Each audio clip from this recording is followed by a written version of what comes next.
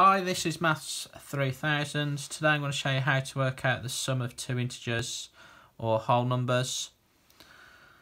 All you have to do on this is to remember that sum means add. So let's have a look at the examples here. So we've got to work out the sum of 9 and 6. So sum means we need to add the numbers together. So we just need to work out 9 add 6, which is 15. Let's move to example 2. This time we've got to find the sum of -7 and 3. So again, just need to remember that sum means add. So we need to work out -7 add 3. Make sure you go the right way on the number line on this one. So -6, -5, -4 would be the answer.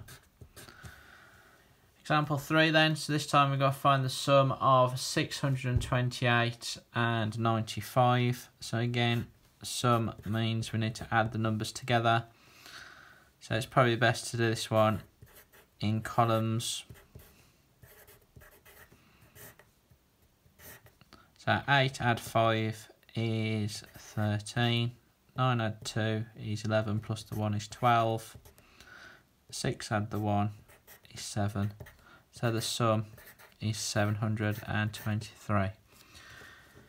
If you like this video, make sure you like it and subscribe to my channel. Thanks for watching.